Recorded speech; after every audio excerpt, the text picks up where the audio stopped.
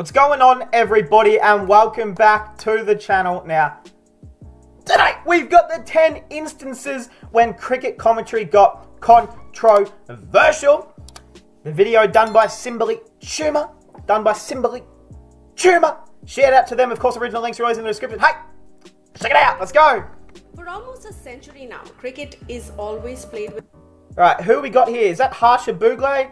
It's obviously Michael Vaughan. Yeah, that's it. With commentators. Because initially, commentary was the only way for a person to experience the match by listening to it on the radio.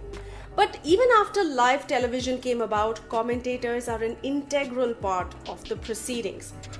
But it is difficult to talk for so long and not blurt out something controversial, right? Yeah, true. Today at Simberly Tumor, we are taking a look at 10 instances when cricket commentary got controversial. Alrighty. Let's get started. Let's do it, Simberly Tumor. Shoaib Akhtar. Oh no. This is a post-match analysis show and not the commentary. But still, after India beat Pakistan once again in a World Cup game, show host Jatin Sapru couldn't suppress his laughter when he heard the Mauka Mauka theme music, which they played. This made Shoaib Akhtar furious, who asked Sapru why he was laughing and said that he shouldn't be laughing at a team like that. Sorry. बताया अब शुरू में किया क्या ऐसे क्यों आप? नहीं वो मौका मौका चल रहा था मैं कह रहा था कि नहीं चला मौका मौका कोशिश ओपिनियन पूछने बैठे या मजाक उड़ाने बैठे? नहीं मौका वो म्यूजिक चला है सीरियसली पूछना चाहिए I mean like आपको नहीं वो कपिल पाजी वहाँ पे शुरुआत कर रहे थे उसी चीज की लेकिन क्या वो ठीक है आप मजाक नहीं उड़ा सकते नहीं मजाक नहीं कोशिश करिए पाकिस्तान की टीम उड़ा सकते आप ऐसे कर नहीं सकते Well, in that little clip, I didn't know what they were saying, but I could tell that it was getting a little bit heated. So, shout out to Shoaib Akhtar. And he's actually right, Shoaib. Like, it's just been I'm sure, you know, like, come on. We're passionate. You can't just be laughing. Like, come on. Like, all for humour, but... Andrew Strauss isn't... Just give your humour, not when a Pakistan legend is in the room. fond of Kevin Peterson. I mean, seriously. While talking to a colleague during an ad break, while he was commenting, he described Peterson as a complete beep. Yes, he actually used the C word. He thought he was off air. Wait, what C word? He described Peterson as a complete beep. As a complete beep. Do they mean the C word is in cunt? I mean, I'm not afraid to say it. That's yes, he actually. Like at the end of the day, this is my YouTube channel, so I'll say whatever I want. But he thought he was off air, but that wasn't the case, and Strauss apologized to Peterson later. No, I would not apologize to Kevin Peterson. KP, you're a beep. Damn. No, fair enough. Raja. Bangladesh fans were really upset with Ramiz for his commentary during a Bangladesh versus Afghanistan game, as they felt Ramiz was openly favouring the Afghans and mocking the Bangladesh players. A commentator should not be biased, that is a well-known fact. The fans even ran an online campaign demanding Ramiz's ouster from the commentary team. Seems a bit over the top. Nasir Hussain. In 2011, during a T20 international match between India and England, Parthiv Patel dropped a catch. Nasir Hussain on live television said, India have 3 or 4 good... Yo, wait, was it a men's or a women's game? Nasir Hussain on... between India and England, Parthiv Patel dropped a catch. Nasir Hussain on live television... Did he say David Padikul? Like the guy who plays for RCB? Said, India have 3 or 4 good fielders and 1 or 2 donkeys still in the field. It drew sharp reactions in India, although Hussain felt that people should have taken it in good humour. We at Simberly Tumor accept that it was told in a humorous way, and we shouldn't take it seriously. But if anyone said this to the English players, especially himself, how would he have reacted? Hey, that's true. Damn! Simberly Tumor's coming out here with some savage comebacks. Shout out to Simberly Tumor. They're out here, you know, shout out to Simberly Tumor. I know there's 2 of them that run the channel, I think, but obviously it's the woman. She's not holding back. She wants to get Nasir Hussain just fucking left, right, good night. No, but talking about this comment, the world has become pretty soft. Like, you should be able to call, like, as long as you're not being abusive and being like, you donkey, you fucking donkey, like, just be like, oh, you know, if you're having a joke with it and just be like, oh, a couple of donkeys out there, like, you got to catch that. Like, who cares? But if you're abusing someone, that's a different story, of course. Just curious. Just curious. Kerry O'Keefe on Okay, now, last pause of the video, but Kerry O'Keefe, he's old. As you can tell, he's about 322. So, at the end of the day, they were born in different generations. Kerry has said some very controversial things on commentary, but at the end of the day, he's a great person. He has a great heart. And yeah, that's all I've got to say. Indian domestic circuit. This is a very recent story where a former Australian off-spinner, Kerry O'Keefe, took a dig at the standard of first-class cricket in India by saying that Mayank Agarwal must have scored his triple hundred against a team of canteen staff. While Kerry's fellow Australian commentators sitting in the box shared a good laugh, the Indian fans did not enjoy it one bit, and Kerry had to cope with a lot of criticism on Twitter. Dean Jones, 2006.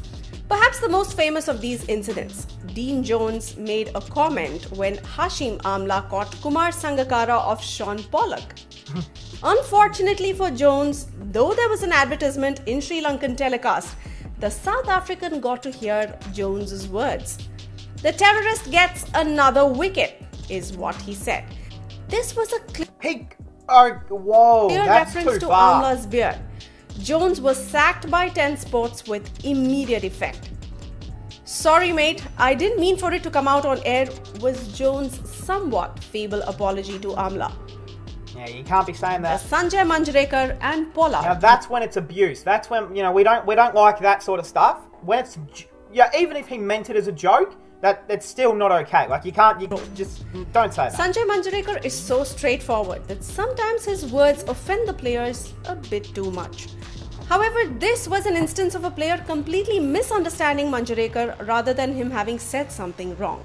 The West Indies all-rounder Kieron Pollard thought that Manjrekar said he did not have enough brains to bat up the order. Pollard just came out and slammed Manjrekar on social media, but Manjrekar actually never said something like that on air. While he was criticized again, Manjrekar later clarified everything with Pollard.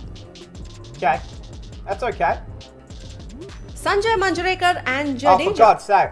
Manjrekar, mate, you just have to stay out of it. This is the most infamous incident of them all because it came up during the 2019 World Cup, and the player who was in question proved it wrong I remember straight this. away.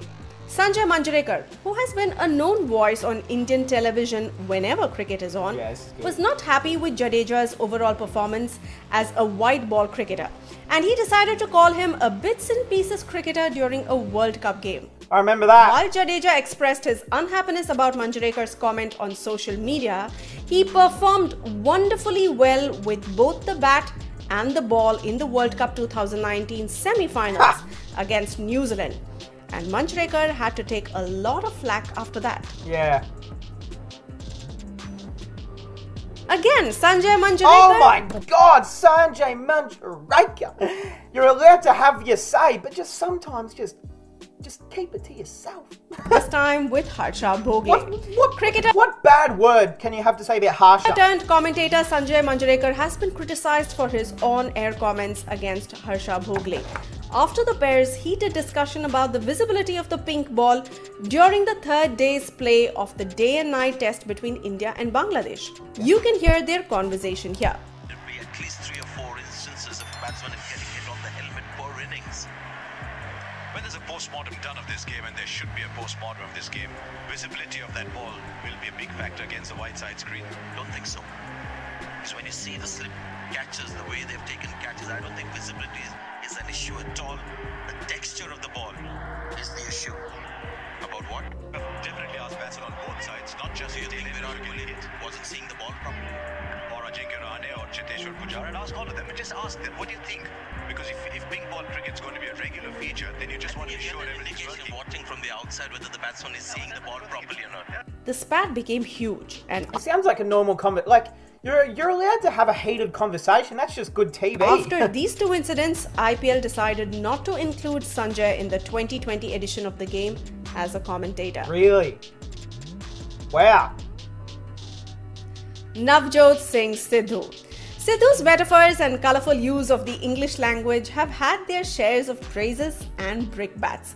But his words on air while commentating in 2003 were a bit too much for ESPN star to handle. Oh boy. When Alan Wilkins asked Sidhu to pronounce Worcestershire, Sidhu responded with the phrase, while still on air, "Don't effing provoke me, Wilco." Sources differ on the exact words, but they all agree on the inclusion of the F word.